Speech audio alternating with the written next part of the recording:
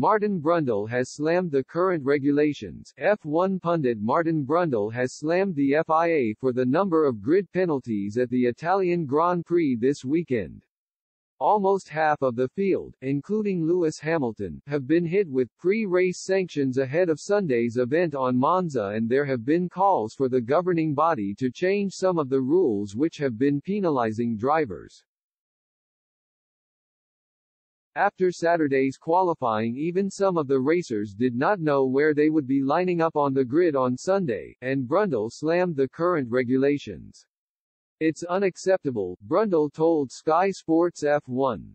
"It's two of the last three races where you watch qualifying and the grid looks completely different the next day. It's not acceptable at all. I think there are ways of doing it. It's too much of a penalty for a driver. He is taking something that is outside of his control."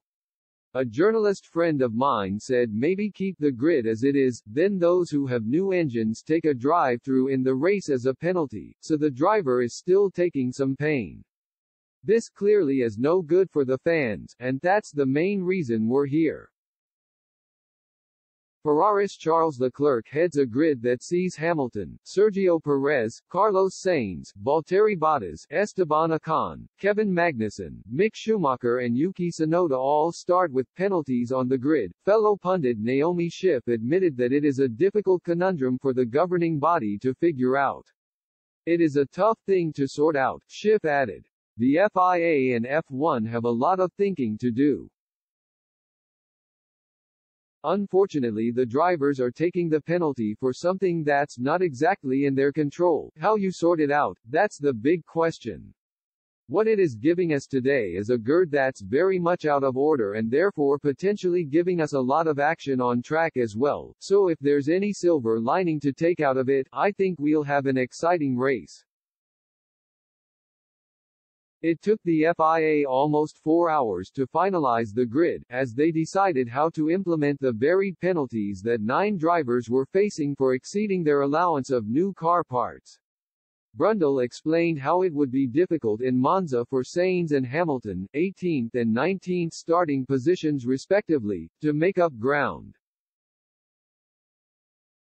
"They'll come through the sort of midfield reasonably quickly because they have enough pace to do that," Brundle added. "But because they run so much downforce here, the DRS only gives you about 4 miles per hour instead of 13 miles per hour. The slipstream effect is not quite so strong on these latest cars. You're coming off the Parabolica corner very quickly and Ascari chicane very quickly, so following is a bit of a challenge through there, and theoretically long straights, big braking zones into slow chicanes should create huge amounts of overtaking, but it just doesn't work out, and it didn't work out that well in F2 or F3 either."